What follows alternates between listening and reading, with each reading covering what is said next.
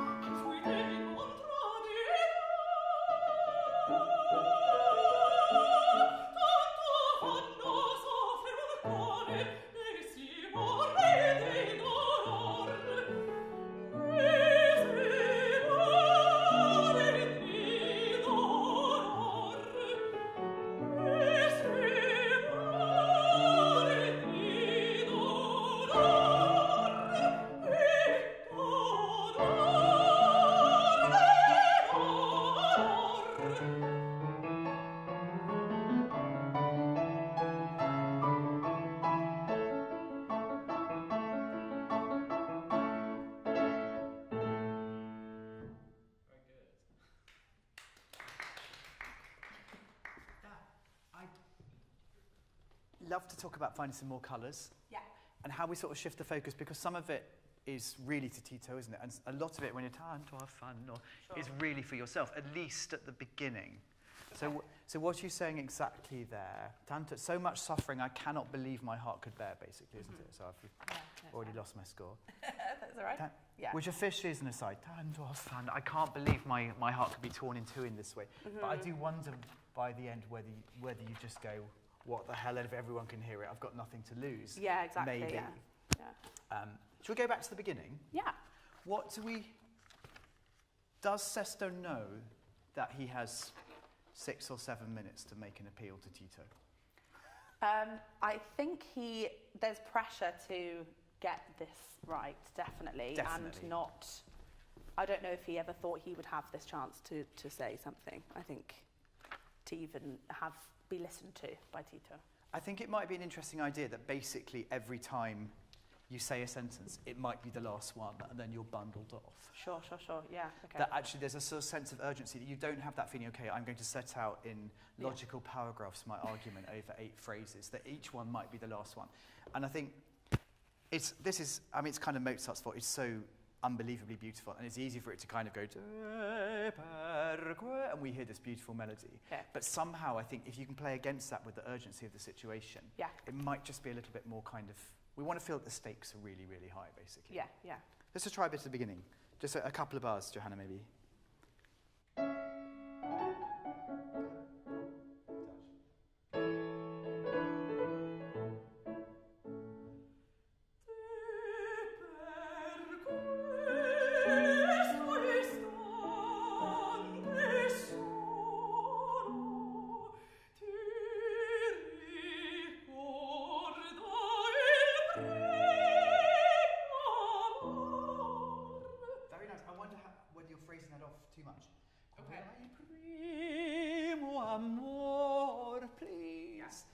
Remember our very first love. Do you primo amor? Yeah. Then I go, okay, what's next? Okay. What does de mean? Oh. Nothing at all, exactly. You can't even speak, you can't even begin. It's just, okay. So this guy who's been like your friend from childhood or something, right? I mean, they were really close, Tito and Sesto, and then you do this stupid thing and try and kill him, and then you feel terrible about it, and now this is tearing you in half. Good. Even the same on Questo istanto solo, just for this one moment. Questo istante solo. So see if you can feel it even more as a single phrase. It's so easy to go questo istante and make everything beautiful, and somehow all those little pearls need to add up to a bigger thing. Once more.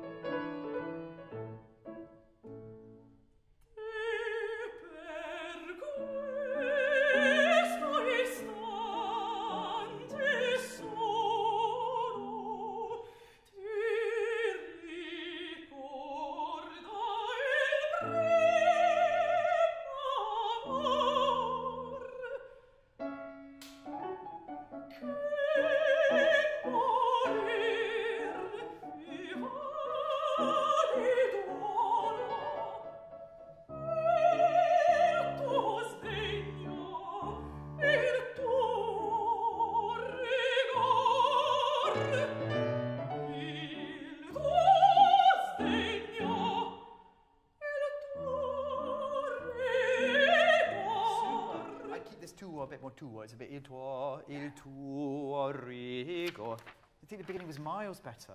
Yeah. It just kind of holds the interest. Did you think it was better? It just kind of keeps us interested. Let's go from Che Moria, shall we? And I would think you could make even more of the sdegno and the rigo. Il tuo sdegno. This zde is so beautiful. Yes. Il tuo sdegno. And the rigor needs to make Johanna sit up and go ta-da, ta-da. Yeah. So that you really kind of motivate. So all these things in the orchestra come from you in the ear. Almost as if you're kind of stamping your foot. Welcome. Let's go from da da da da da da da Che Moria.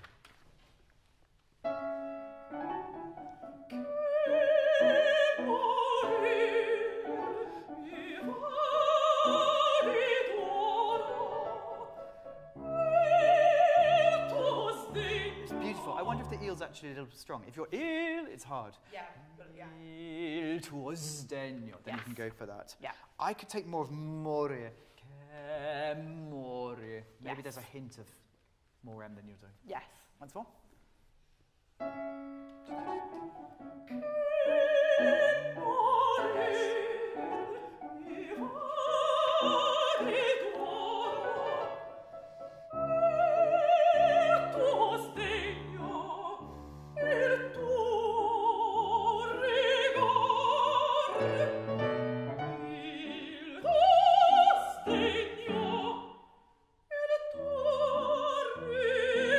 Fantastic. So I always think when the orchestra stops like that, il tuo sdegno, it should be because the character has done something so rhetorical that everyone goes, ooh, il tuo sdegno. And if you do that, then the time's your own, actually. Yes. I'm not saying you should take space, but it shouldn't just feel in your head that you're going, il tuo sdegno. Il tuo, it's like you're really taking the power. Let's go from the first one. Il tuo sdegno.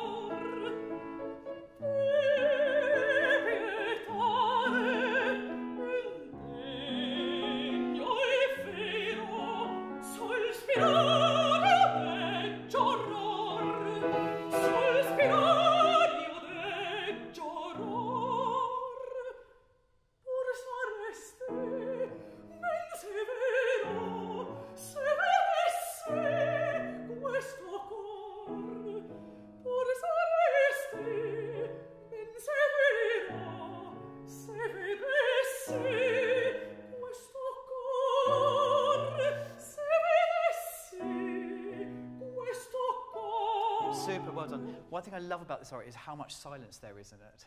Yeah. Like, so much of the most eloquent stuff is when you don't sing. Yes. And I think it's really worth thinking about how you use it. I'm sure you have thought about this already. These Por saresti men severo, why are they not joined up, do you think? Why does Mozart write it with rests between everything? I think there's hesitancy because it's more vulnerable and more, you know, pleading in that sense. So it's more kind of like that. That can be that. Can also be that you're unable, maybe, to join them up. Por saresti men severo. For me, they feel a bit too nicely finished. Por saresti men severo. I mean, partly I just think the weak syllable maybe is too long. Okay. But also that feeling of being unable to sing a legato phrase, even if you want to, can be quite moving. Por saresti men severo. And it's always then Johanna that has to kind of prompt. Por sarestam ta men severo. Yes, yeah. And then maybe there's a place, I mean, I'm sure you're singing them longer because you're thinking, I've got to think of a sentence. Okay. And that's a really good reason. And maybe then the place where that happens is when it starts to be chromatic. Se vedessi, ta-da-da-dum, ta-da-da-da, when it starts to make a bit more of a melody. Should we just try from Por saresti? You might hate it. And as always, I mean, I say this to everybody, you know, if, like, stuff works in a coaching, do it. In the end, walk out the door and throw it away if you don't like it. That's, you know, we'll all say different things to you. Por saresti men severo, se vedessi questo cor. Por saresti men severo, se vedessi questo cor. Se vedessi questo cor.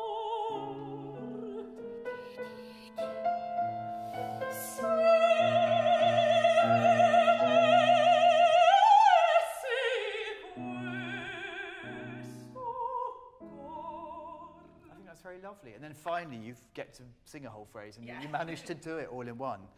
It's almost, I mean, I'm not saying you should do it like this, but it's almost like all that first stuff has been kind of to your feet in a way, and then you finally manage to kind of address sesto at the end. Yeah. Good. And Johanna, we won't do it again, but I would crescendo more. I know Mozart doesn't mark it till 26, but this da-da-da-da-da-dee-da, it does feel like a real kind of ratcheting up of things. Good. Should we jump forward? Should we go to the Allegro, maybe? Da-da-da-da-dum, ba-da-da-da-da-da-da-da-dum.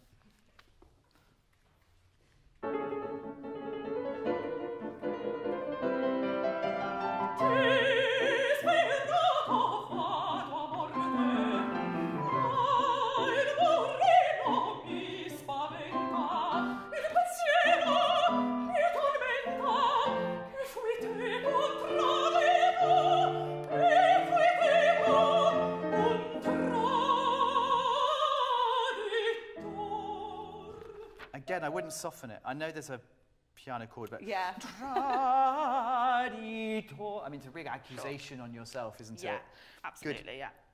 There's always a danger with this that we start disperato and then there's nowhere to go. Yes. Disperato vado a morte. Actually, I would go all the way to morte. Definitely. Not even disperato, because that'll happen. Disperato. You can't avoid an accent there, but disperato vado a morte. Yeah. Maybe a place for a double M. Okay. Yeah. After a preposition, I think would be nice. Mm-hmm. Let's do it again. Very good.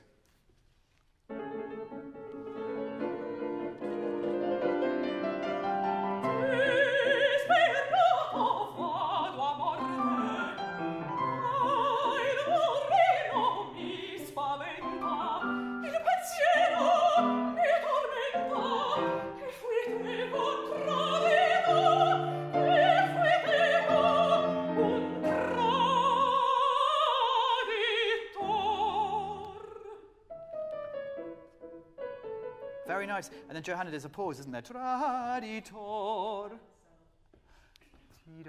Because this is the next thing that Sestos says is to himself. So this is the kind of junction, isn't it? This is where we go from, I've been saying everything to Tito, to, oh God, you couldn't believe how unhappy I am, this tanto fanno soffro ancora.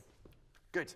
Just one thought, which is, il pensiero mi tormento. Those for me are a bit too, il pensiero mi tormento. Yeah. I start to hear your voice kind of more than your words, if you do that there. Yeah. Il pensiero mi tormento, che fui te contradditor, and then you can join us. Should we just go from, can we go from my amore, the second phrase of the Allegro, 44 that is.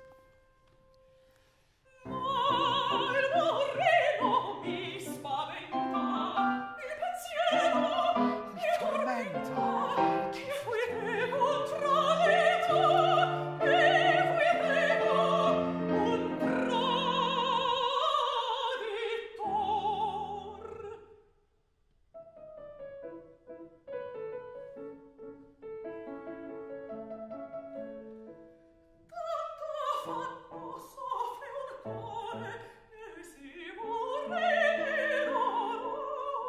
But what I hear is si more di dolor. So if you can avoid stressing that. Yes.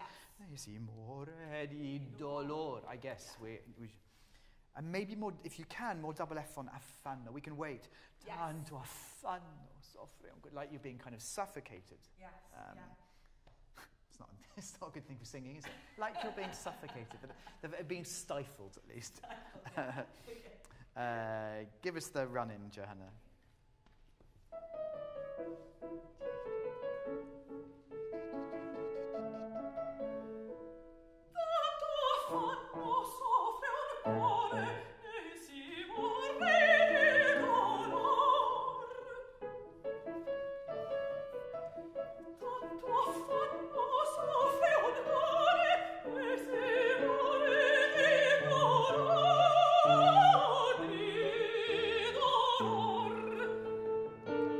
Very good. And another place where I think I would come, sorry, I know I've been saying lots of times, keep going to the end. Here I would come away. Lord, di dolor. Okay. That I feel so small, I feel so tiny. Yeah. And then, and then this is the coming out of that again. Yes. Let's keep going though, shall we? So from those A's, Johanna?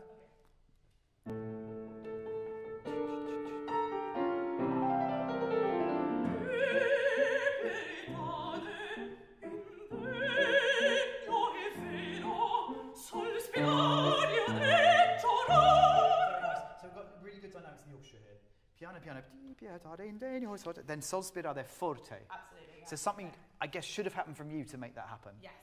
Can you give us more contrast? Yes. Indegno è vero. Sol spirare. We're going to need something there, aren't we? Yes. And again, be careful of D. I think you caught yourself doing it on the second one. Abbi pietà. Yeah, exactly. Yeah, same place, Johanna, thank you.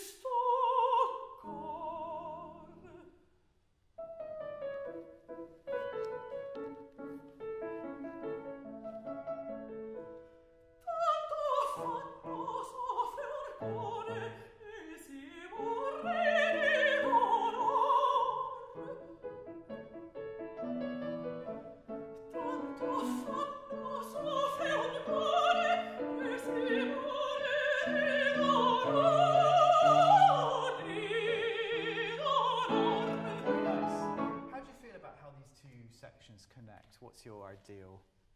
Are you taken by surprise by what the orchestra does, or do you lead it there? They're both valid, I think, yeah, there has to be some sort of self-abandonment. Because I think at this point I kind of imagine that Tito's turned around again and he doesn't really want to see me. So it's like, okay, I'll show you what a proud soldier I am, and that I'm not scared of death, but I'm scared of, you know, that I've betrayed you. So it kind of leads into I think that's nice. So do you think you might now be saying turn to a fan to him rather than to yourself? Yeah, I think so. I think that's very nice, yeah. And that idea of imagining resistance from the person that's listening to you is really, really useful, isn't it? Like, why we often have this problem of I've got to say the same thing 20 times. You probably do say it 20 times in Sorry. Like, I have to say it again because they're not listening, because they don't want to hear it, or whatever it is. That's very, very nice. Does that stretch to getting faster, do you think, or not? Do you mean during that section we've just done, or as in like it informs the più allegro? I mean, this is not a leading question particularly. It is possible to make an acceleranto in the last few bars that gets you to the più allegro, or you can make the più allegro a surprise. Both things are possible. Okay, I think I'd quite like to lead into it, so to kind of start it in the Gottlieb bars before. This can work. Yeah, okay. Let's try it then. Yeah. Okay. Where should we start? Maybe just 96 or something? Yeah. Boom.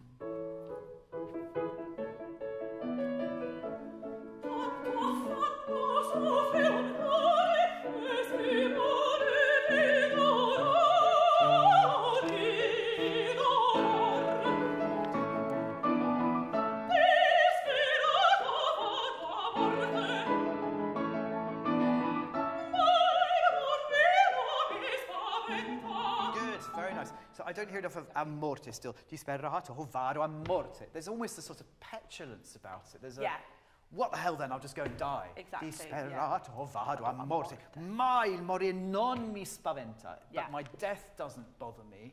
What bothers me is that you hate me and I've let you down. Yes. So I think just that, you know, the negatives there, the ma, the non, I think are really important to make really tell. Yeah. Let's go from the più allegro. I like that link. It was good. Yeah.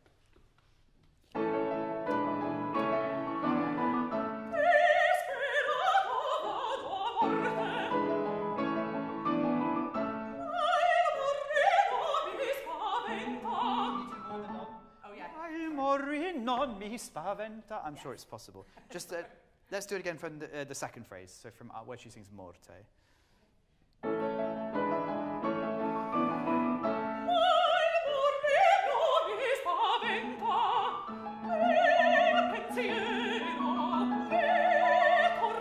Good. Would be lovely if it's that easy, but it's all double dotted, isn't it? Il pensiero.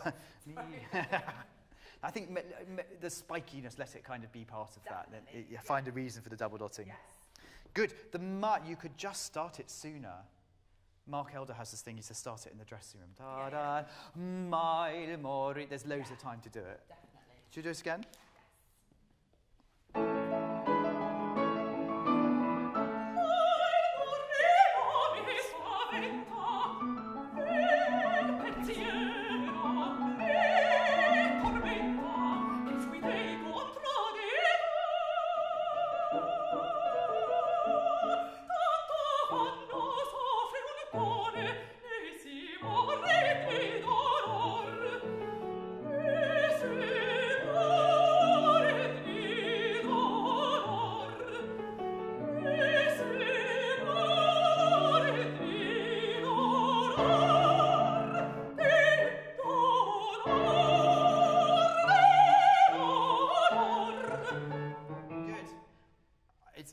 course, you don't need to breathe at the end. I almost feel a bit robbed if you don't. Okay. Di dolor, di dolor. It's a kind of signing off thing, maybe.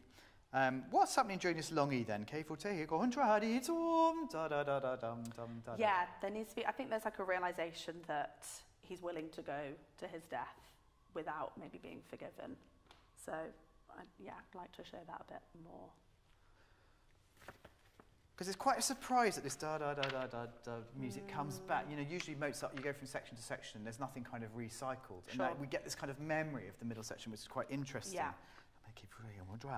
You've been so kind of bold in what you're saying. I'll go to my death, but it's not that, you know, I don't care. It's that I was a traitor to you is what I care about. And as you're saying it, you kind of hear this music. It's almost like we hear your thought. Yes, this one feels to me like it maybe does come back into you. But this, tanto affanno soffre ancora nei miei mori di dolore. And then maybe you could come out again from there. Yeah. I just wonder if it keeps the kind of the tension of the thing going for longer. Yeah. That we see he's still putting up a front, but actually underneath he's kind of dying inside. Yeah, absolutely. Should we go from Il Pensiero, or maybe one bar before that, Johanna, 112? Yeah. Pensiero. Watch that, let's get that right. Il Pensiero. Yes. Sorry.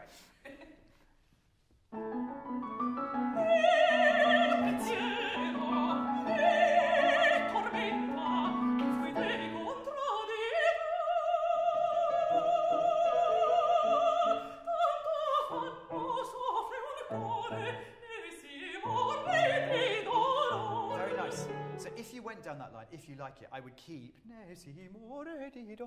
kind of for yourself. Yes. And then it feels a very natural place to kind of start growing out. Yeah, absolutely, yeah.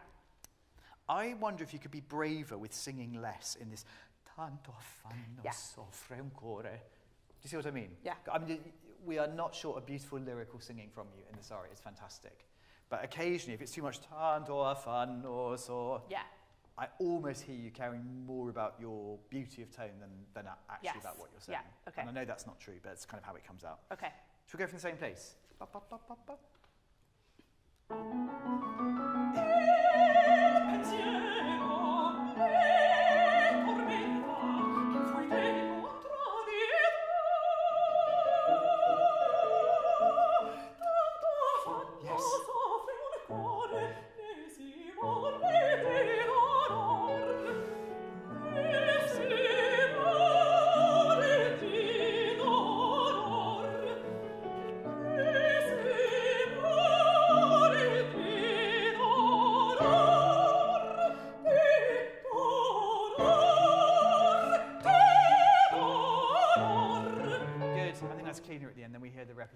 I thought that was very beautiful, the quiet tanto. Did you like it? So I think we get the vulnerability of him more because he's so good at putting up a front. Definitely, I'm doing the noble thing, I'll go and die. I'd rather, actually after this, Tito says, off you go then, doesn't he? He says, go and die then.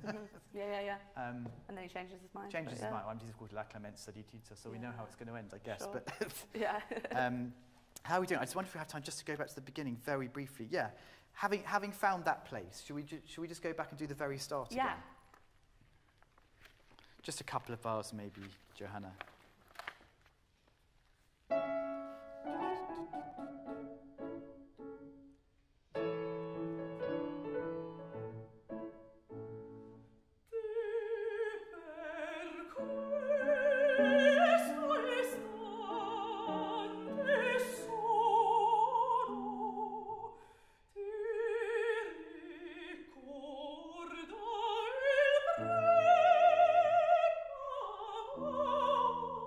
It's already very nice, really.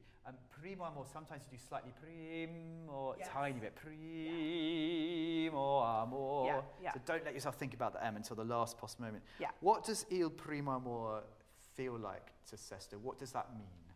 I mean, you presumably, you would, if you said that, think about what we had. If you said it to, like, if you're breaking up with somebody, whatever. It's a whole, like, bunch of experience, right? Yeah. I think it's a bigger idea somehow. Yes. Yeah. I mean, is it school days together? Is it you know, endless nights out on the town? Is it? I Yeah. don't know what it is. But Yeah. could that be a bigger idea somehow? Yeah, yeah. But what I really liked was this feeling of you kind of getting up your courage to say anything at all at the beginning, which was really good. Sure. Just one bar, very good.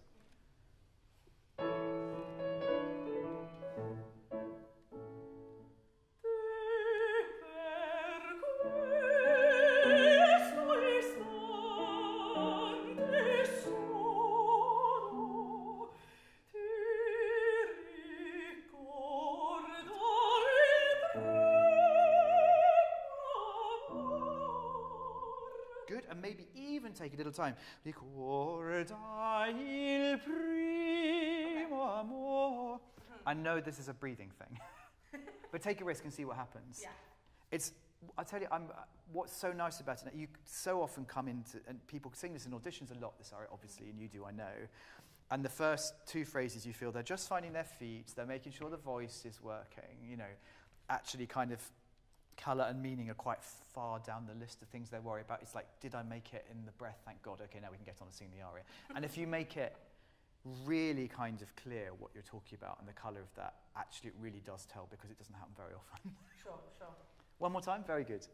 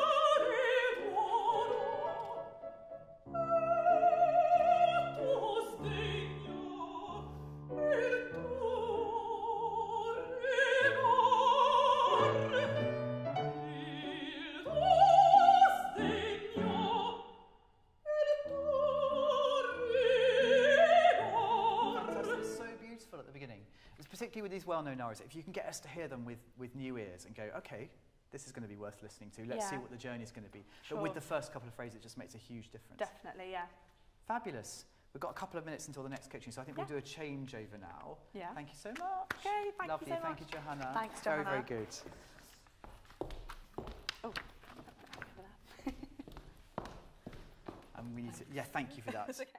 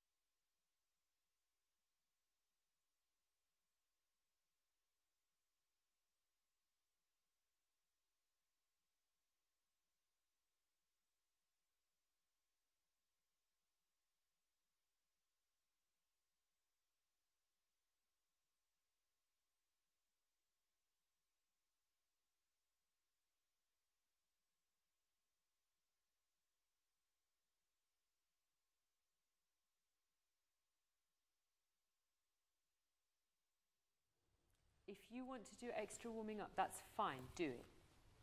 You feel comfortable.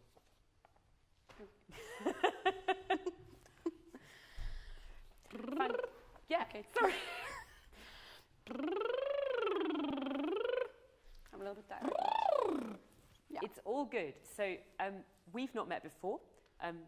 I'm Rachel Nicholls. I'm one of the coaches here. I visit. Tell everyone who you are too. I'm Nicolina Herkac, and I'm soprano from Croatia. Wonderful. Yeah. And you're going to sing Da Tempeste. Yes. And you're going to sing it all the way through, and then we're going to do some work on it, and then maybe we will look at some Lakme if we have time. Okay. Okay. Okay. But this is the first time I have heard you, so I'm very excited. Let's go. Yeah. Okay, let's try.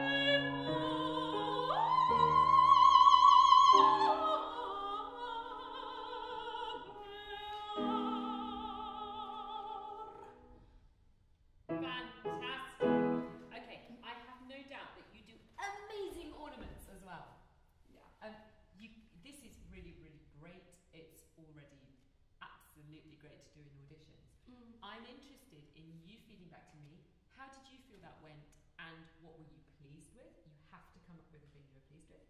And what were you not very pleased with? And it's fine to say, I was just really happy with it. And then we can work on that way instead. Yes, well, actually, I'm a little bit tired this morning. I'm feeling a little bit tired. Okay, so I don't think any of us heard that, so that's good.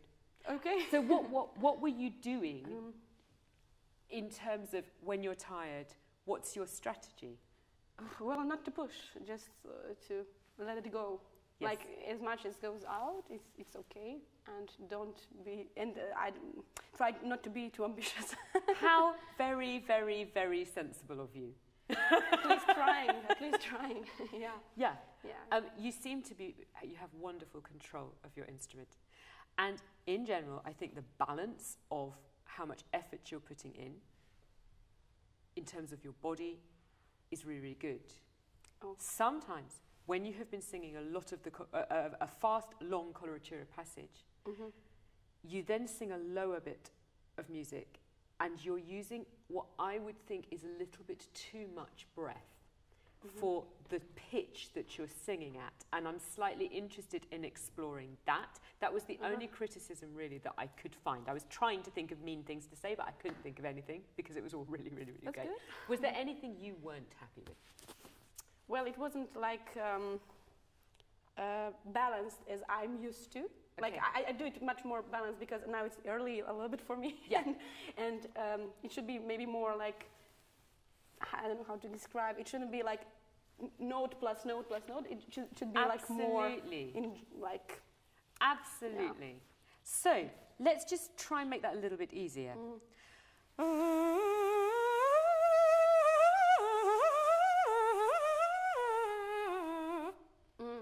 Okay.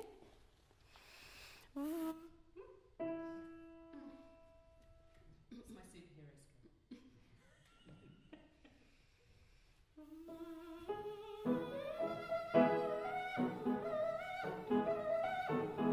Good, sing it straight away.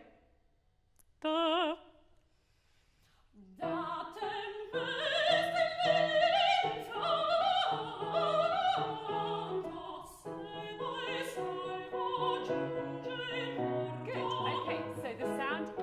More focused, isn't it?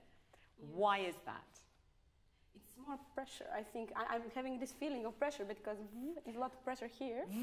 Creates a valve at the front of the mouth that exerts back pressure on your vocal folds, and because of something to do with physics called the Bernoulli effect, it makes the vocal folds meet together with better closure, which means that you are making more sound because you have better contact, which means you are working less hard.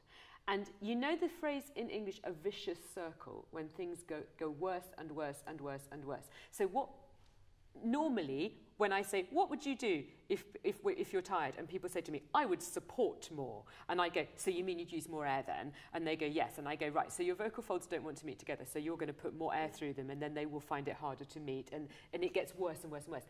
This makes it go better and better and better because the sound is more concentrated. So you go, okay, I'm making a good sound. So you don't push on it. And then you are more relaxed and the sound is better and your vocal folds are working less hard, and that's all really good. So is my top tip for a day when you're tired, because it encourages your vocal folds right from the beginning to work really efficiently. And some days we're having a brilliant day and we don't need to do it. But I have a friend, a colleague from when I used to work at the University of Huddersfield, Tessa Smith-Wicker, who did some research into vocal warm-ups.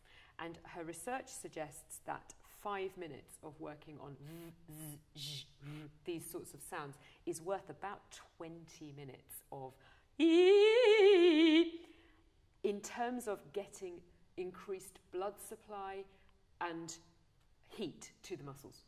And that's why we warm up. Yes, yes, yes. So physiologically it's a good thing to do. Anyway, it's boring and I want to hear you sing more. So that's it. So show me.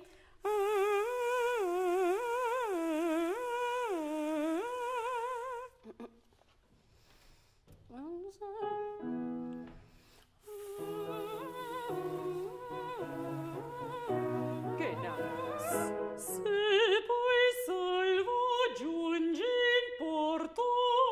Try not to let any air into the sound, even on G, F sharp, E, D sharp. Okay? So just make sure you don't overload those. Okay? Okay. Okay. Good. There's one I don't like. Which vowel don't I like? Probably slower. June. Uh-huh. Okay? Why don't I like oo? Ooh? Yeah, because tongue is back, lips are closed. So that means that the sound all stays inside your mouth. I'm doing this for the camera. Okay, so can you cheat for me and keep on the O that you've just sung? Se poi salvo giunge in porto. I'm pretty much doing giunge. And it's just more O. More O. See if it works. Se poi... Se poi salvo giunge in porto. Good. Is there any tension in your jaw or your tongue at all? A tongue, I don't feel it. Good. No. Maybe sometimes a little bit in jaw, but I mean, yeah. See if you can release it a little bit for me and do the same thing. Good.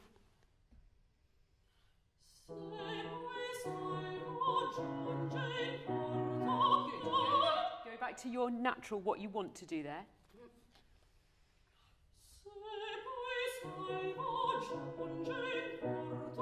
I hear that my position is a little bit higher when I think ooh, like it is more narrow. So you think you're happier with that? I do it because of that. I like it to be a little bit more ooh. Okay, if that works for you, then you go with that. What I hear is se poi salvo giunge, and there's an edge on the E, which if I were doing that myself, I would be causing with my jaw and my tongue. And that's why I asked you if there's a thing going on there. I'm not... Try again. I'm not sure. Try again. I mean, I don't feel that anything is like stiffed. Good. Maybe, I don't know, I don't feel it maybe so much like stiffed. Try one more time.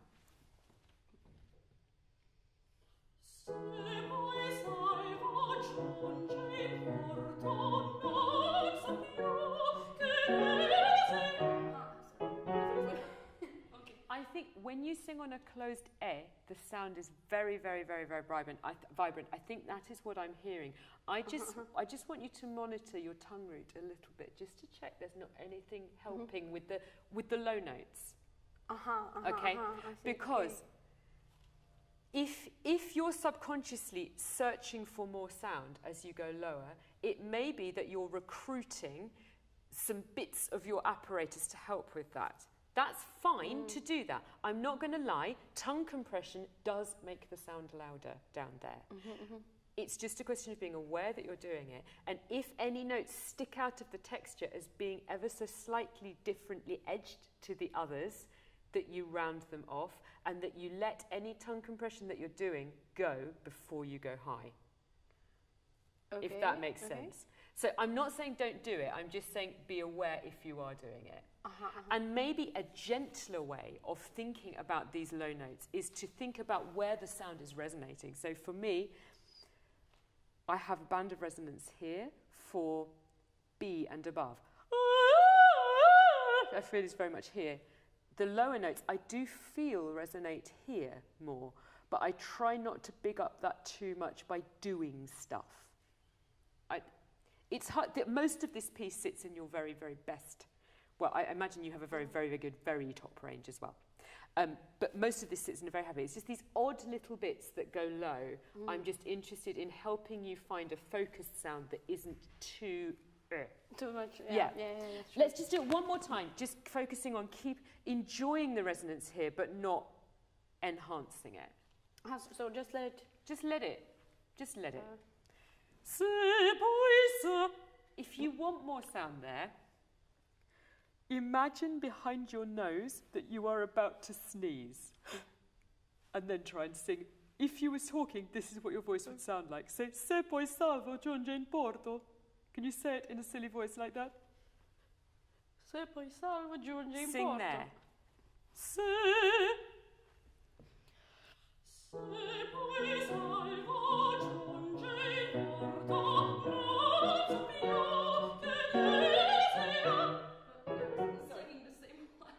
How did that feel? it felt like I have, it was a little bit darker than I'm used to, and it was, I mean, it felt good. Just, yeah, I mean, I could hear myself inside better. I don't know how people hear that, but I could hear myself better. Personally, I thought it was better. I'm going to go further away and ask you to do it again and listen from further away. Jacob, what did you think? I think there could be too much air on the B's. Those are to be sticking out. And maybe it's a musical thing of you're sort of rising to the top note. But I'd rather hear the melodic quality of the... More legato. Yeah, so I think if you lightened the B's, that might also take some of the pressure off the lower notes. I don't know. I think that's a very wise thing that you've just said. And I think we're after the same effect. Very, very definitely. I'm going to go back over here and have a little listen from a little bit further away. But with this sneezy feeling, so se poi salvo. Just, where are we? Bar 14. Se poi salvo giungi in porto. No.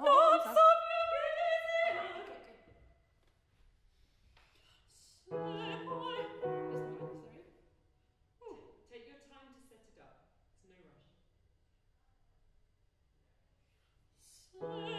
There's no rush. And now do it how you would do it normally without doing the new thing.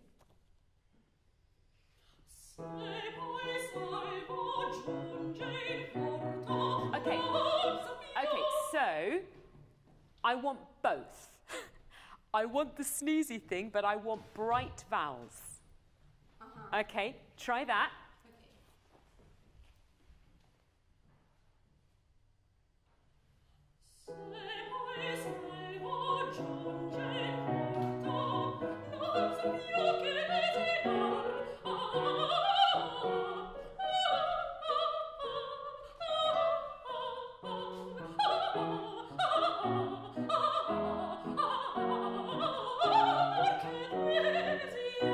Okay, I'm really happy with that. It's when you sing with the sneeze position, I'm going to call it that because I haven't come up with a better thing to call it. It's more focused in the lower notes. But you were right, it was darker and we lost some vibrancy of the sound. But vocally it was working more efficiently. When you brightened the vowels, I had everything and that made me really, really happy. Now, in terms of your vowels, you don't have to have the same vowel across your whole range. So,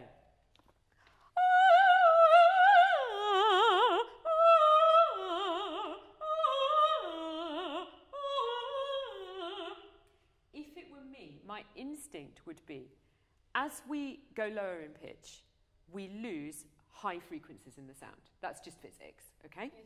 So, we have to come up with a way to balance the voice of putting those high frequencies back in.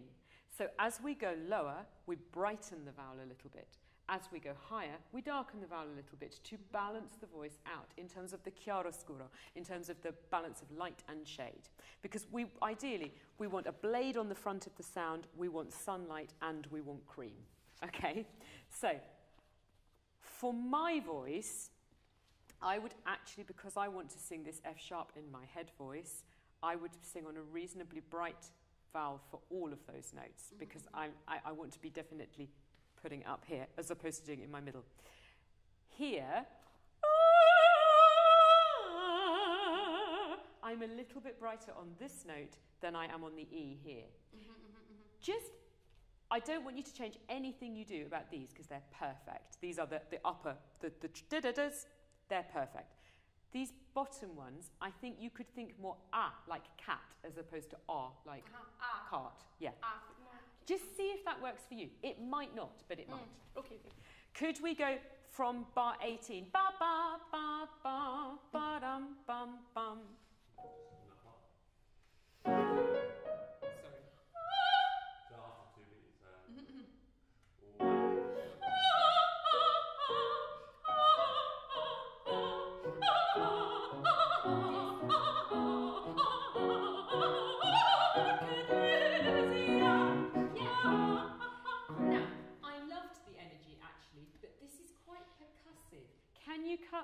you show me a version where it's more like a snake? So you have a choice about the coloratura. Because at the moment it's and it's really clever that you can do that. But you don't have to do it the same way all the way through the aria. That's true. Okay, but that's... Okay, so this is where we get into the realm of coaching, which is, can you try this? I like this idea. And your artistic ideas are absolutely and more valid than mine, because this is your performance. Okay, so I just give you suggestions. When you leave the room, you can just go, no. Okay. Same place?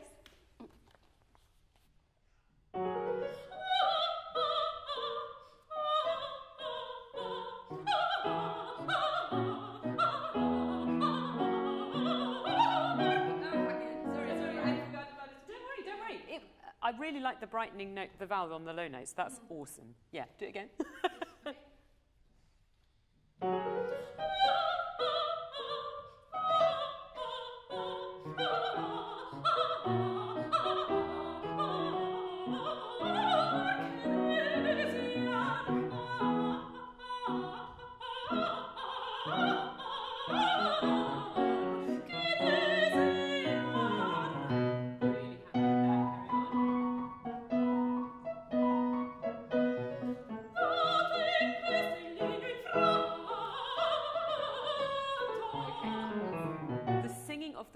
Is really fantastic. Before you start the phrase, and I was going to say this right at the beginning, and this is a thing that I notice, and the reason I say it to you is in case you do recording, okay? Before you sing da, you do an N. Da! Can you, I understand why you're doing it, and I would do that too. Can you do it silently and just start the D? Yeah? Yeah, okay. I know I do that. Yeah, I know, and we all do it, but it's really obvious when you're recording, and the recording engineers will yell at you about it. So I'm just, just get out of the habit of doing it now. Okay. Just before that.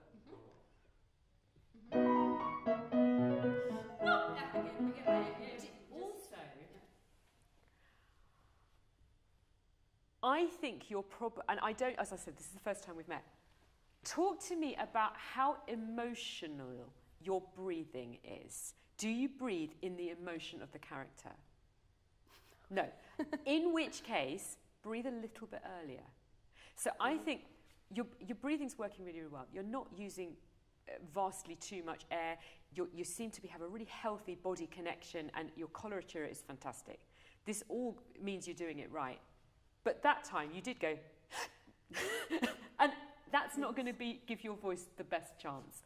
So imagine it's like playing golf. You've got to swing up in time to hit the ball. And so give yourself time if you have time.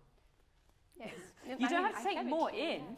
You're brilliant because you don't overbreathe. You don't take in this much air. You're really, really disciplined about that. And I think that's great. Just give yourself a little bit more time. So can we have the whole of that? Bum, bum, bum, ba-da-dum.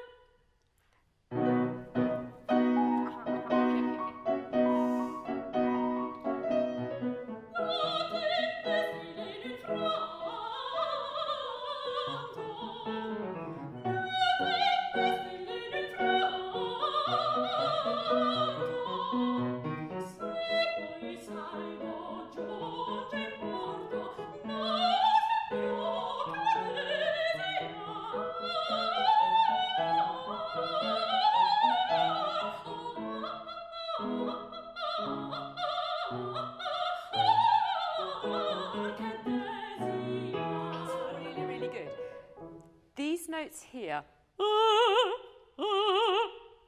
I feel your larynx position is a little bit deep, and that's how you're making the sound bigger. And instead, I would be happier if you brought it forward as opposed to on it. As opposed to Does that make sense? The same is before. Yeah, I think so. Yes. It's more here. I feel it. Yeah. Let's just go from this B upbeat. So this is the upbeat to bar 43. Can you counter in 1, 2, 3, 4 for me? Just to give her a chance to breathe.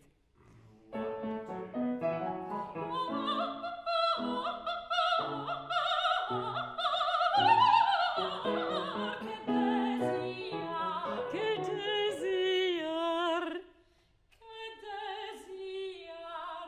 I prefer that, but I've made you sound more like me, and that's lazy of me to do that. I want the lower middle of your voice to be as focused as the upper middle of your voice. And I understand all the things that you're doing in the lower middle bit of your voice, and I used to do them as well. And I then realised that, and they're not wrong. Any sound that you can make that doesn't cause you physical discomfort is part of your toolbox of colours. And you might want to use that colour. You absolutely might want to use it.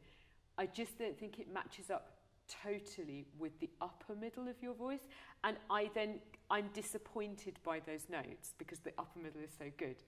That's why I'm saying it. But if you were singing a low lead, for example, in an intimate setting, absolutely you can make that darker colour. Of course you can, at the Wigmore Hall, absolutely fine. Just in this, where it's so vibrant at the top, I don't want you to change what you do in the upper middle because it's perfect. So it's just a question of finding some different tools for the lower bit. I think it's great. Good. Shall we do some Lakme? We can try. Good. Just because you're really good at this already. And I'd love to hear you have a go at the Lakme. I mean, yeah, we can try. Actually, you need a score? Or I can quickly scan it, or I can look over Jacob's shoulder. That's also possible. Yeah, because I probably would. Yeah, of course. Have your music. Have your music. Yes. Okay.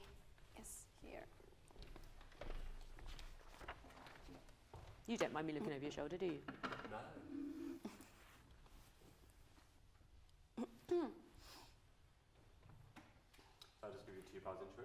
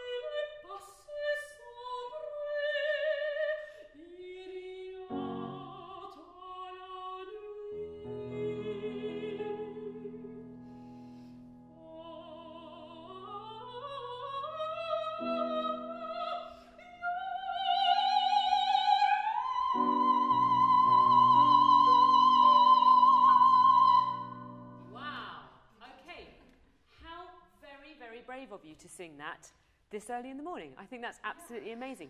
Talk to me about how that feels. Ooh, difficult. Yeah. Especially this last one. Actually, I was okay until this ha. I thought it was really good. I felt like it was a little bit here instead of here, and I wanted to do it piano, and I couldn't. And so you sensibly did it mezzo forte, and it sounded like a really good note. So good choice. A good choice.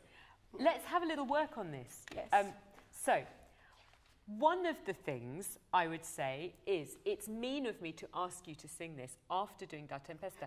What are the tiring things about Da Tempesta? Well, actually, I don't feel tired after Da Tempesta. I feel tired after this. Okay. But there are certain things that you have to do in that aria, like the repeated ha ha ha ha ha ha ha ha ha, which causes your vocal folds a little bit of stress. And there is no way of doing that without. I mean, it's not possible to do it without the repeated articulations, because that is the clever thing that you're doing. That, however well you do it, is a little bit tiring, okay? And then to go from that into singing this, which is super, super legato, is difficult. Also, you are instinctively adjusting your tone. Talk to me about what you think about the Baroque things. What colours are you going for there, instinctively? You might not ever have thought about it, but think about it now. Well, actually, I mean, I'm not thinking about it when I do it. Yeah. But, I mean, it's just normal to go a little bit brighter. It is definitely normal. And here it's more, like, vertical, like... Yeah, so as somebody who... I had two personalities as a singer for the beginning of my career. So I had my Jesus Felestone, ich will dein Kreuz versetzen voice, which used to pay my mortgage. And then on the side, I was learning to do the mild und leise voice, which is totally different. Yeah. It's maybe a little bit more extreme than the difference between these two, but it's the same thing. So we're going for a creamier, possibly darker colour in this, and it's a slightly different setup, a slightly different position, and that's okay. That's what I wanted to say to you. It's okay to have more than one setup. Yes, okay? yes. And one of the things that we do with early music is we tend to not only sing brighter, but we sing with a more vertical setup, because we want less vibrato in the sound. And for this, I don't want to say we want to sing with a lower larynx, actually, because when you're singing very high, you don't want to sing with a lower larynx, but you might want to sing with a little bit more laryngeal tilt in this. And I think that will be the key to getting the very quiet colour that you want on that top B.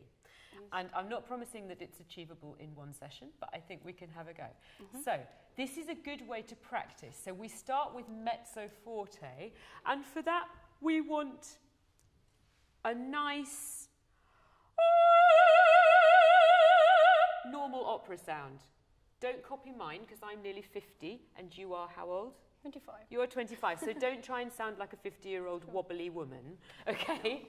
But if you start this mezzo forte in a nice, efficient vocal setup for opera, it's then easier to do this as a contrast piano, okay? So start confidently without pushing, but confidently, okay?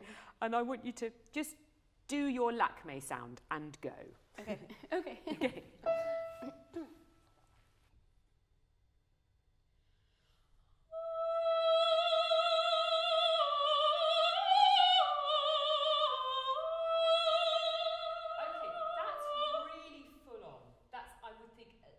Forte. Do you think? I think that's really quite... Too much? Yeah. Yes.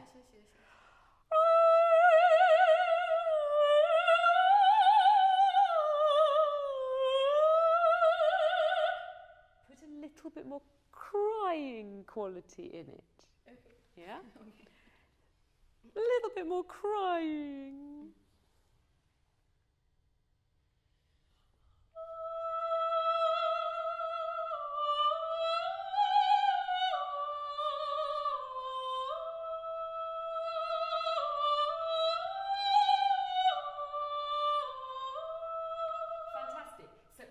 Volume by 10% for the first, and then take it away here by 10%. Yeah? Okay. So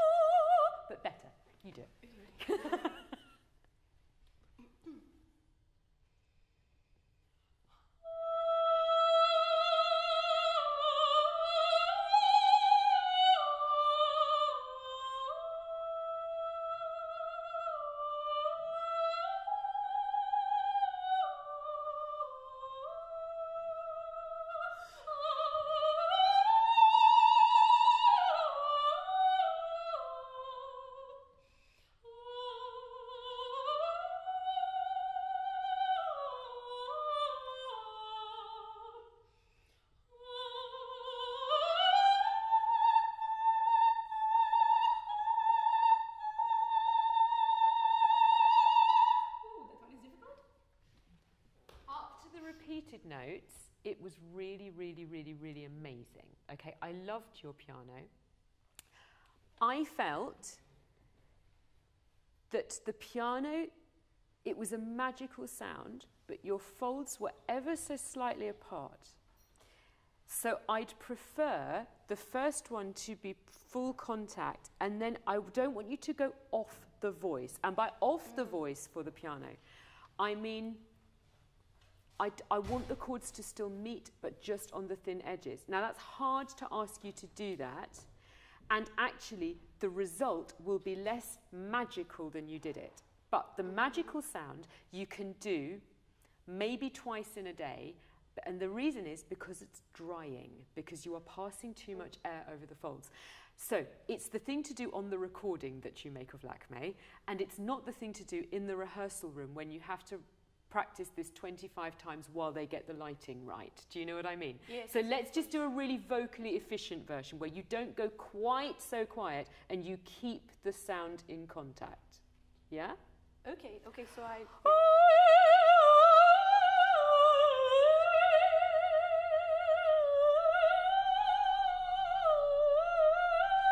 It goes thinner and whinier, but it doesn't do...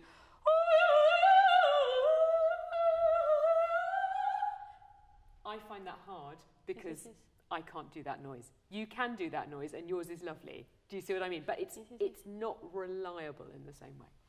Okay, but what should I do? Like, what should I think to do? Should I just stay on appoggio more, or? It's as if you're going to make a loud sound and then you don't at the last minute. So if that makes sense. Yes. So I do reduce my airflow. I definitely use less air. I'm working harder with my body to stop the air escaping, is the thing that I would say. So whatever you do to slow your air down, do that more.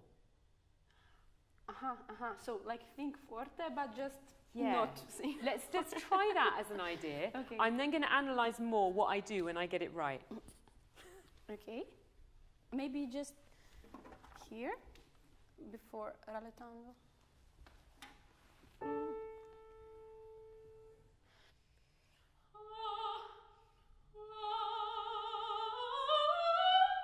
Sorry, can you just... I'm a little bit lost.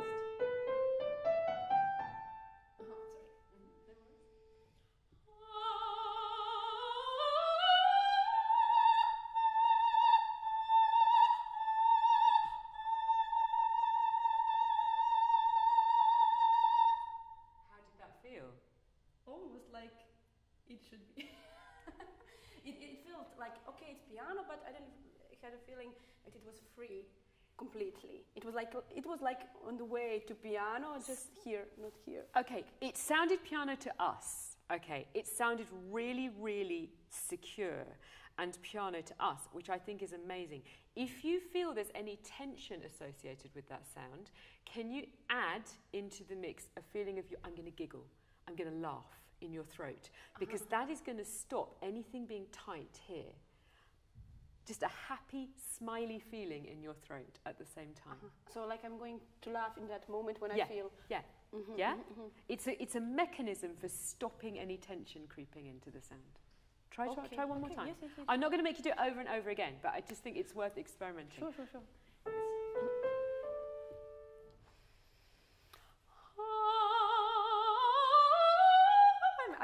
I'm wrong again. So it's C natural. Yes.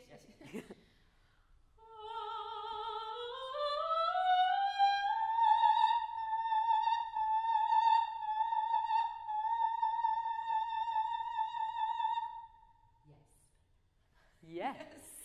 So even though it seemed that she was, I'm doing this for the camera, that she was really relaxed and that there wasn't any tension going in, there was a tiny little bit. And just that mechanism of the laugh is really helpful. Because if you're about to laugh, you cannot be tight. It's not possible. So that's fantastic. Now, you don't need to do it as quietly as that. But if you can, and if you can do it every single time, and if it feels nice, that's fantastic. Let's carry on. That's great. Yes. It was a really good feeling. Like I felt a little bit less in my body, but I think it was really healthy. Like, yeah. Up there, like just this part, like. Yeah. So singing should feel easy and pleasurable to do. The other thing that's interesting is what you might have felt quite a lot of feedback in your body from when you first started to learn this aria. You get better at it. Then you don't feel like you're working so hard. And sometimes we are all guilty of going, oh, no, I have to work really hard in this bit. And then you work harder and harder and harder, and it can actually cause tension in your body. So broadly speaking with singing, and I'll go on to, I'm doing a talk later about all sorts of things, but one of the things I'm going to say to all of you is, broadly speaking with singing, effort is good, but tension is bad. And effort very quickly transforms its way into tension if we're not careful. So if I ask you to, I want you to put your little finger, your middle finger on your thumb, and I want you to do the lightest contact you can possibly do. Okay, that's an effort level of 1. Now I want you to press as hard as you possibly can. Okay. Has the effort just stayed in your finger? Effort is much Because bigger. for me, the effort's in my finger, but it's also in my wrist, it's in my arm, it's in my shoulder, and it's in the back of my neck, and also I'm holding my breath. Okay? True. And that's how, what can happen with singing, is we're going, it's very, very easy to go from into, and it can happen very, very quickly. Yes. Fantastic. Yes. Are we out of time? Oh, sorry, I could carry on working with you forever. It's been so much fun. Thank you. Thank you very much. Brilliant. I want to give you a round of applause. Thank you. Wow, I'm so impressed. Thank you.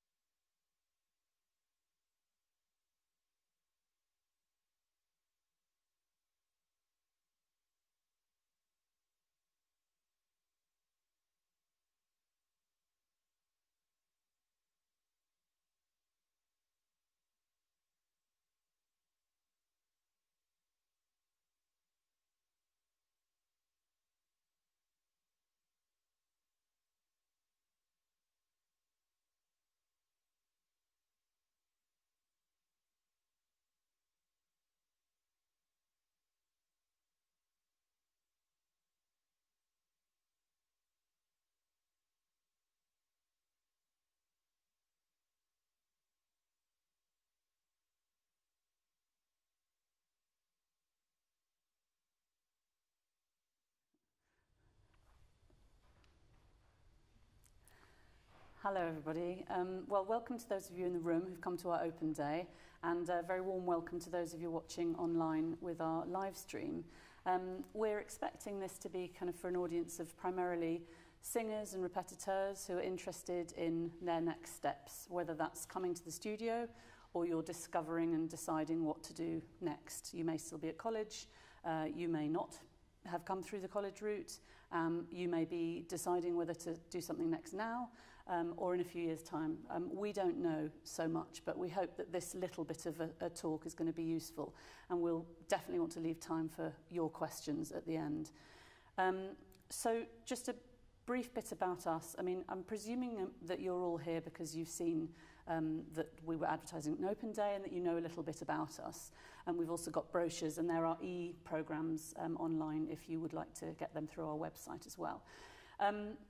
We are quite unique, actually, in a way, in the sense that we're the only opera studio in the world connected to 6 opera companies.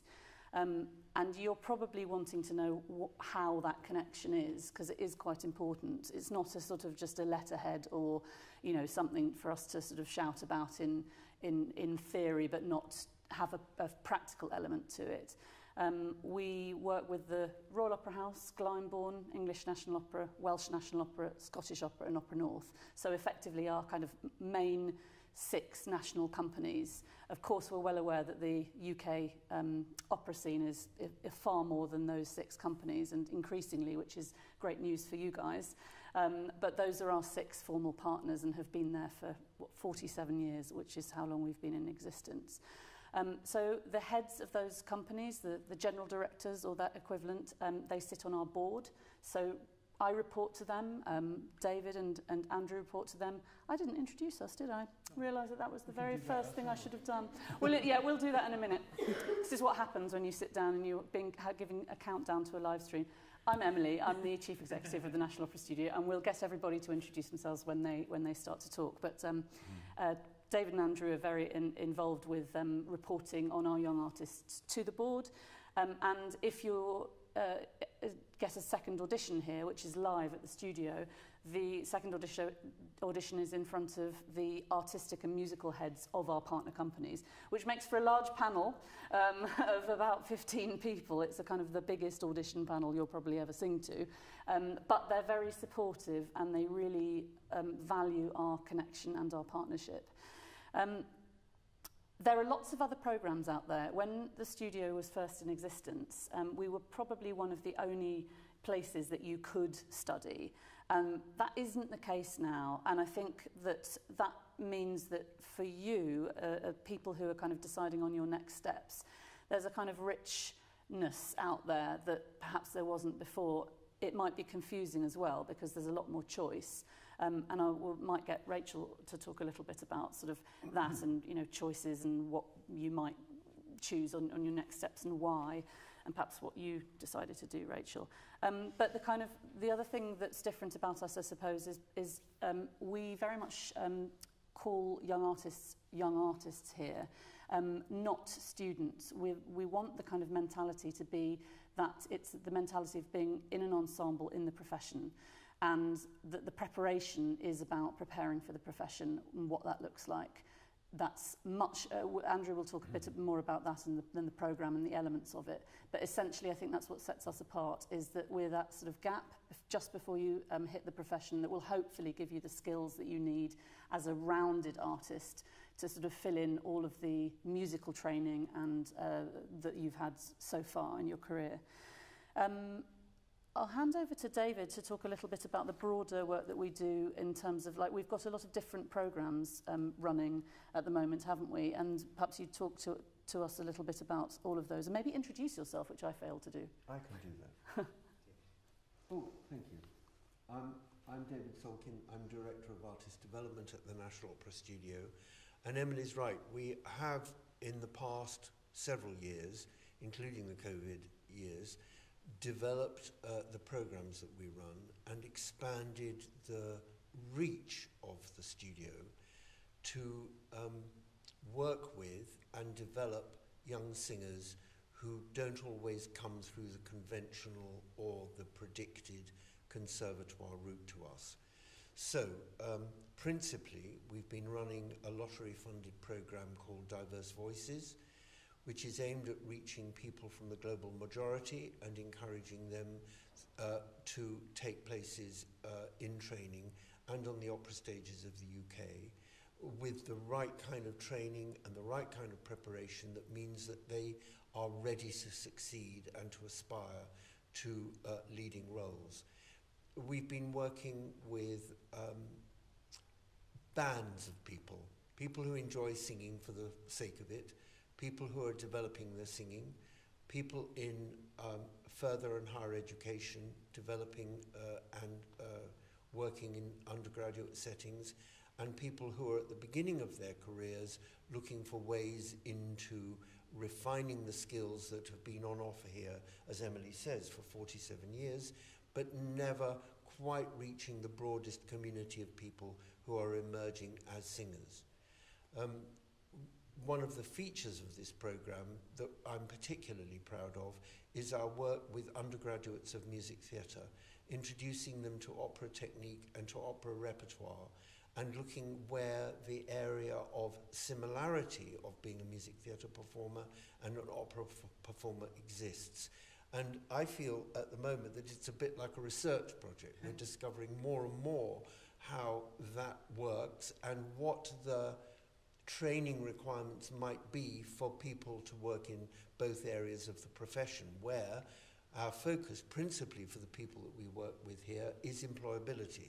You all want to work in the profession, you all want to work busy, want to work and be busy, and it's up to us to help you achieve that by whatever modern means we might undertake. Thank you, David. And now, Andrew, maybe you'd talk a little bit about the kind of shape of the year on the Global Talent Programme. That would be great. Thank you. Yeah, absolutely. In brief, because I can talk about this for about half an hour and have done.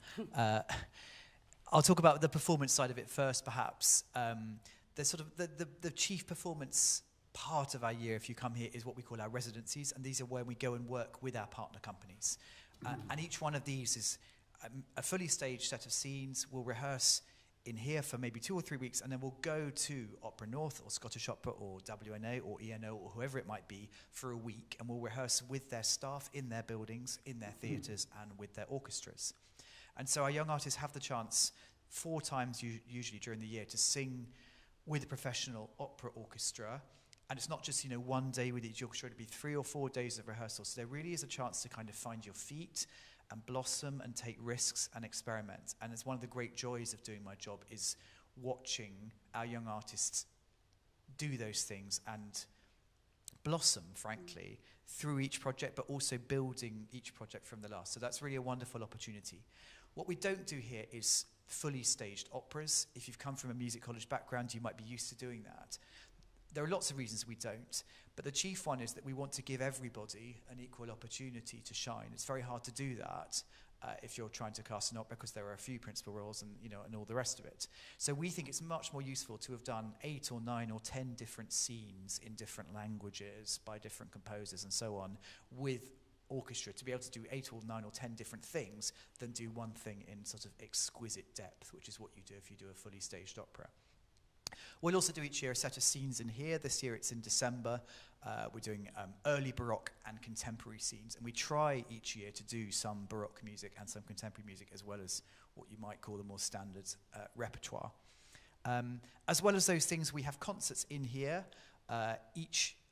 Once a month on a Wednesday, we do a Wandsworth Wednesday concert, they're called here, and that's a chance for our young artists to curate their own programs. That can be song, opera. We really encourage contemporary music. We really encourage a diversity of repertoire in those concerts. We also have masterclasses, and then of course there's absolutely lots of coaching that goes on here. If you've come from a college background, you might be used to having 1 or 2 different coaches who you work with very regularly. Here you would work with far more. We have 4 music coaches on staff. We have many more that come in as freelancers. We have wonderful singer coaches like Rachel here. We have wonderful stagecraft coaches, language coaches, people that will talk to you about nutrition, about branding, about pretty much anything you can think of. I'd like to think we're quite holistic about the sort of training we offer. As Emily says, that makes it a slightly different mindset from being a student in a conservatoire. there's a bit less of perhaps doing what you're told. There's more of, okay, this person's given me some information, I might find it useful. If I don't, I shall filter it out. You know, if you have coaches with 10 different people, the chances of them all agreeing with each other are really very small indeed. So it's your job to really be an artist and go, okay, this person's useful in this, I'll listen to that. That didn't help me, I'll take that away. Emily has a lovely analogy that we're a bit like a Formula One team. You know, somebody looking after each wheel, and then somebody else is doing the fuel, and somebody else is, you know, wiping your visor and all the rest of it. So that's just an idea. There is an awful lot going on. It's a very busy year if you come. We always say you get out of it what you put into it. Thank you, Andrew. That's really good. That comes kind of neatly onto you, Rachel, because obviously you're with us as a coach, and it would be really helpful to hear from you about maybe your path, what you see as the kind of needs of, you know, young singers today. What advice you could offer these guys, and perhaps what you see as what we all offer together. Sure. So the first thing I'm going to do is to hold my hands up and say, I did not train at the National Opera Studio. And I also want to say, and I wish I had, for all sorts of reasons. So my path was that I didn't do a music degree. I spent all of my time in the music department of the university where I went to read languages.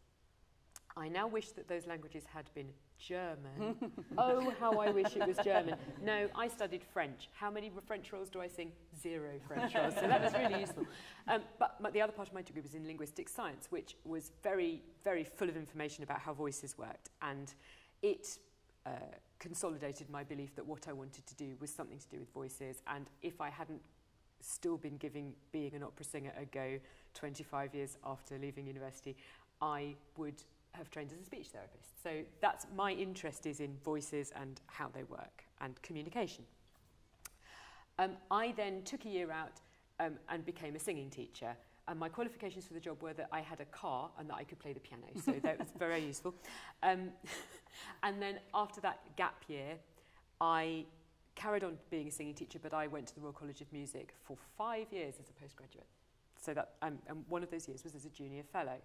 And at the end of that 5 years, I felt that I had been in education for a very long time, either as someone who was giving it or at the same time, because I've always been a teacher as well as a student and a singer. So I decided I didn't want to do a young artist programme. And I went straight into the profession, doing initially little roles with big companies, mainly Covent Garden. I was very, very lucky. I had a lot of lovely work at Covent Garden as an emerging singer. And that was amazing. And then Peter Katiner had to talk to me, and he said, I think you need to go and learn bigger roles with little companies. So I did an enormous amount of work with English touring opera. And that's where I learnt how to be a singer.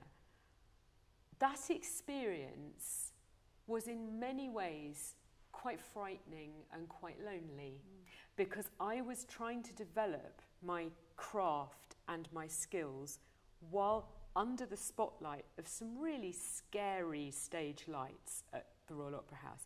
And don't get me wrong, the people there were wonderful and I had help.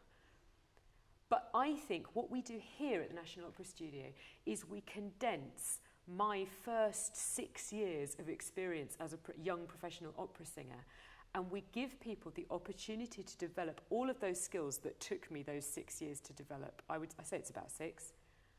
But someone is holding your hand the whole way. And it's not just one person. You have people to support you.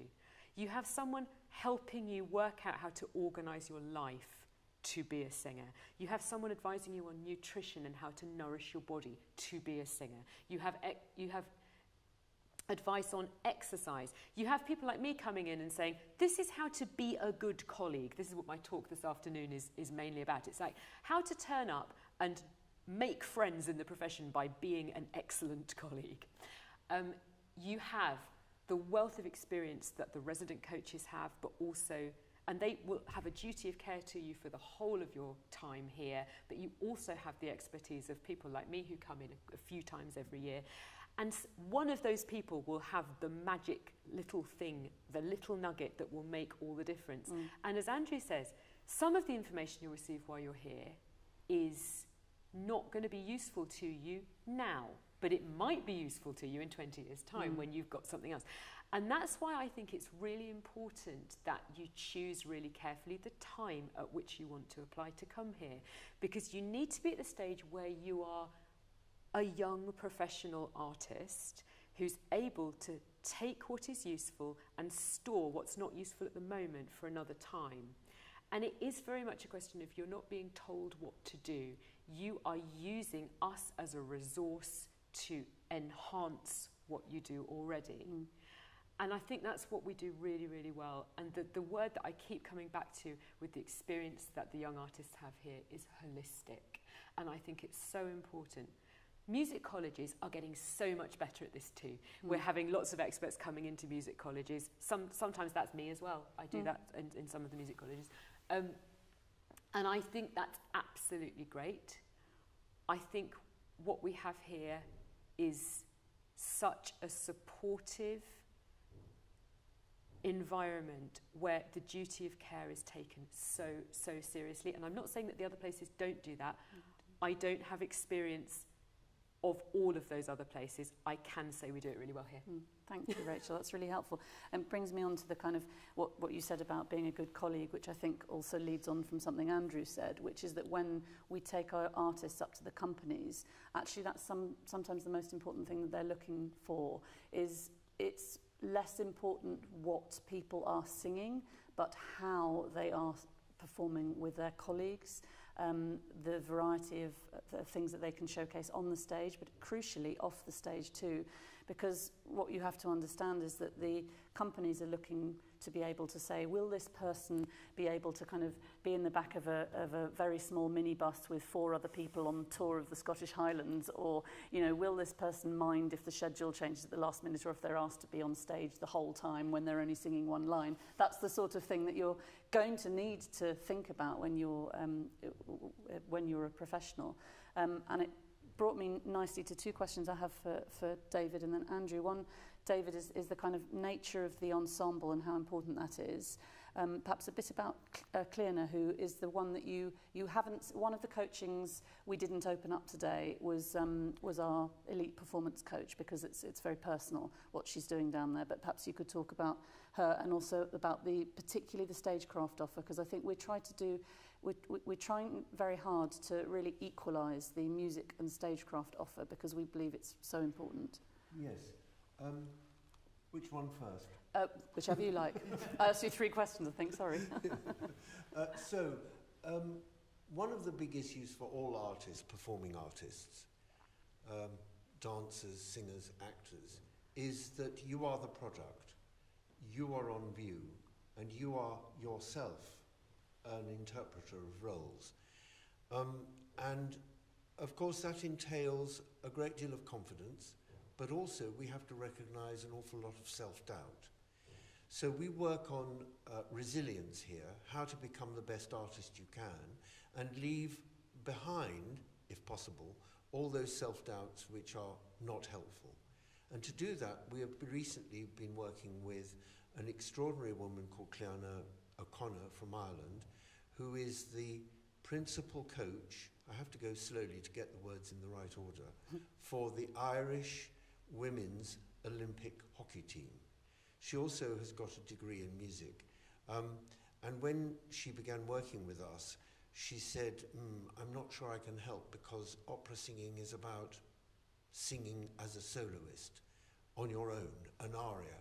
And I said, well, that might be the case sometimes, but it's also about teamwork and how you work together, and as Emily said, how you perform together and relate even when you're not on the stage, when you're in a bus, when you're travelling on a train, when you're working and you're tired, but having to respect not only other artists on the stage, but the person who helps you with your wigs and makeup, the stage doorman who might help you find a way home in the rain with a new umbrella, that kind of thing. And for us, moving on to stagecraft and our stagecraft offer, we are proud to encourage young singers to consider themselves to be actors and singers, because those 2 skills, if you really diminish one of them, if you diminish the singing, you would be an actor, wouldn't you? But actually, with the singing, you need to be an actor as well. So we spend a lot of time, not only in the studio practicing this, but conceiving what good acting on the opera stage really looks like. And I think that's a really satisfactory and innovative way to proceed, because early on in your training, I think that your ability to act and understanding the art of acting needs to be really intense for you to be ultimately successful. And one other thing I'd emphasize, Emily, is that we have people at the studio who come to us on our Global Talent Programme from a multiple range of nationalities. Not all of them German, French and Italian, but come from languages that are not usually represented on the opera stage. And during your training with us, we want you and require you and encourage you to sing in your native language, whether that's a folk song, an aria, but something that really represents you and the language which is your mother tongue. That's great. Thank you, David. Before we get on to questions, Andrew, would you talk a bit about repetiteurs? Yes, thank you. I was going to ask if I could do that. I'm very conscious we talk a lot about singing and not very much about repetiteurs in these sessions. The reps in this building are absolutely the foundation of everything we do. Most of the things we do just cannot happen without our repetiteurs. They are not here as some sort of cheap labour. We give them, I think, an extremely good and well-rounded training. I myself trained here. It's one of the best decisions I ever made. So what you will do if you come here as a repetiteur, of course, play for a lot of rehearsals. You'll play for a lot of coachings. You'll have the chance to absorb from the coaches that come, the language coaches, the music coaches, the singing coaches. But you'll also have a lot of one-on-one coaching of your own. You will have group classes where we will talk about how to play audition repertoire, what the pitfalls are. We'll have a session with harpsichords where we talk about how to play secco recitative.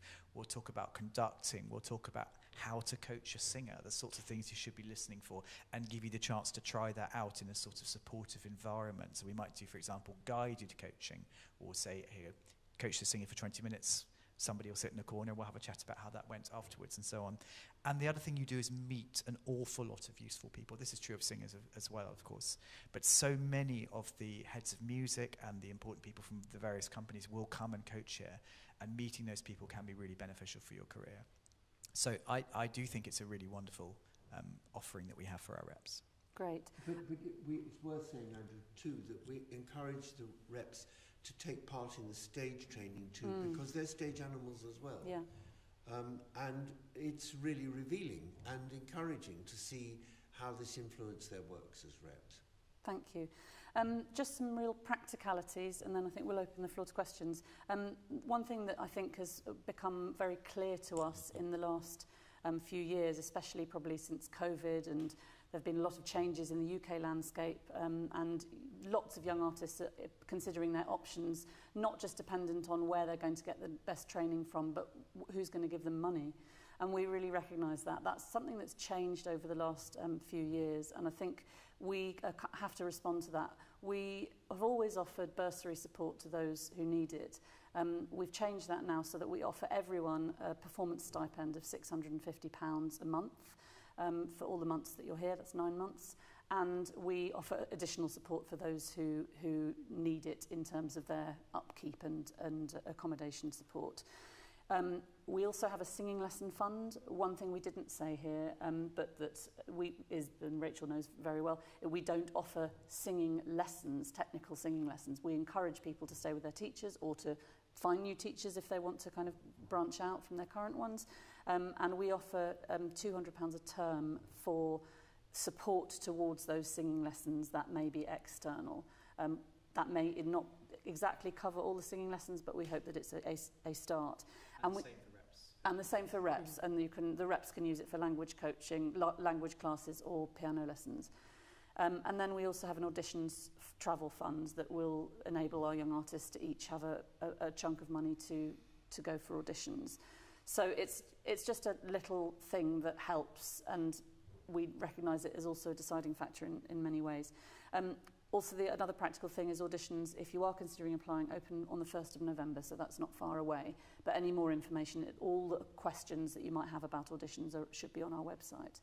But I think, since we've only got 10 minutes or so, would anyone have a question for any of us? And don't feel frightened. Nothing's a stupid question. Yeah. I was wondering if it would be preferable to have done an opera school before applying to NOS? That's a really good question. The question for those at home, preferable to have done an opera school before applying to NOS. I think the short answer is not necessarily. Everyone comes from different routes. Certainly the people who come to us from abroad, there aren't really opera schools at the conservatoires.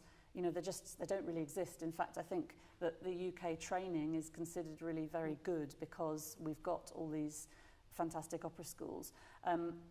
We do not, it doesn't matter to us. We don't have an upper age limit. We often have people coming to us who have been through opera school. We often have people who don't.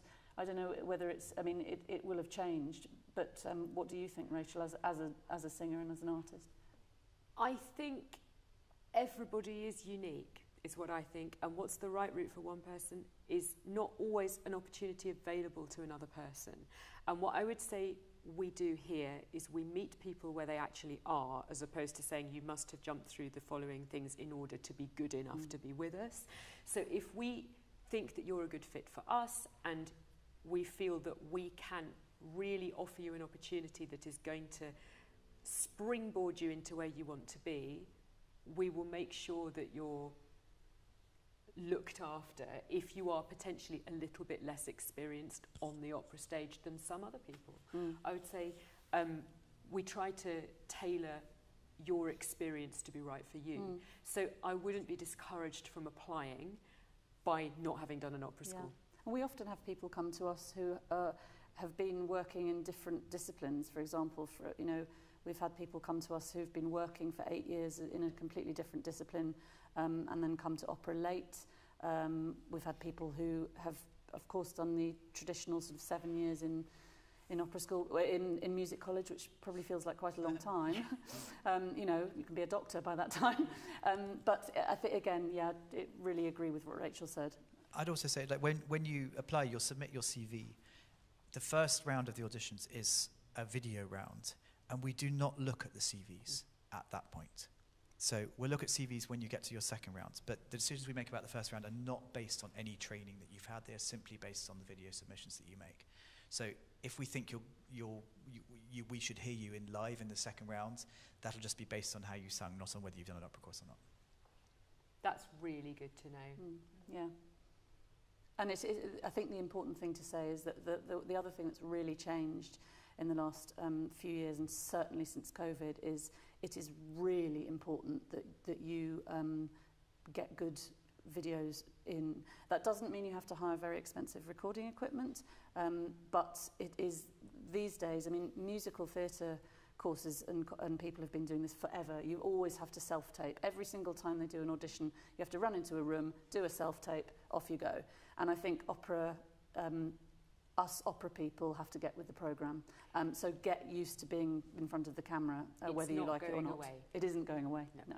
But we have made it a little bit easier this year, I think we have to produce now 2 videos this year. It has been 3 or 4 in previous years, so a maximum of 2 is a little bit less time to spend doing it. Yeah. Any other questions? Have you enjoyed watching your coachings today? Has it been useful for you? And may I ask, is there anyone in this room thinking of applying either now or in the future? Yeah, okay, great. I mean, it's really interesting for us because we are very mindful that there are so many options out there and that you are sitting here thinking, is this option right? And honestly, the answer is that's really up to you. We can't we don't know you. You know, there are people who really want to either come or stay in the UK and make their career, this their home, and go forth into the world from here, in which case a UK-based training programme is a good thing. There are people who are desperate to kind of either leave the UK or go somewhere like Germany, where you've got a lot of young artist programmes at the opera houses, not just in Germany, but all around the world. They're offered different things. You know, the difference between us and our partnerships with the 6 companies is that we have the opportunity to give artists the connections with those 6 companies and beyond. Of course, we have agents' days and we invite international artists as well and international casting directors. If you are choosing a young artist program at an opera house, depending on where you go, you'll probably do small roles and covers at that opera house, get some training in place, and that may be the best thing for you. So we can't sit here and say, you should definitely come here or you should definitely apply here. We're hoping that the information that we give you will be enough for you to go away and say, that sounds like it's for me, or, oh my God, no, I think I'll do something else. Is there anything else that you'd like to say, or any more questions from the floor? Great. Okay, well, look, I just want to say then thank you very much on the live stream for listening and watching. I hope it's been useful to some of you, either singers or repetitors, considering your next steps. Thank you very much for coming, and we hope you've enjoyed your day. Bye-bye. That's it.